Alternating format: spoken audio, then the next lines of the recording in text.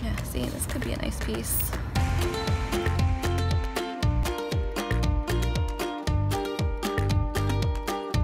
My name's Deanna Dionne, and I am the artist and the founder behind Cleveland Street Glass, which is jewelry made from car break-ins. A week after I moved to Cleveland, my car was broken into. I just love the way that this glitters in the sunlight, and my neighbors just said, oh, you know, yeah, that'll happen. That's just a part of living here. This is what's inspired me initially. People often ask where I get my glass, and a lot of it is just right around where I live. There'll just be a rash of car break-ins every once in a while. Well, not every once in a while, pretty often. I did not know how to do any of this when I first started. I just had the idea.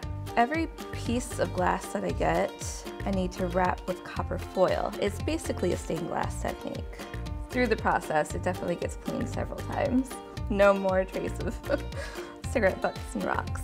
The black is from a regular tinted window. Green is your standard glass. And this purple was just a different kind of UV tinting on the glass. These pieces are earrings.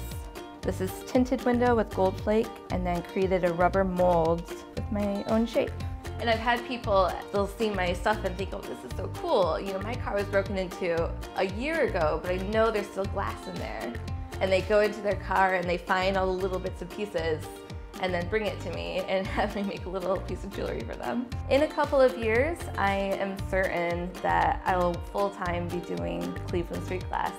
The glass itself, it's not beautiful until it's broken and it's shattered and the light just shines through it. And I find that is in a lot of us, but that's when you are sometimes at your most beautiful.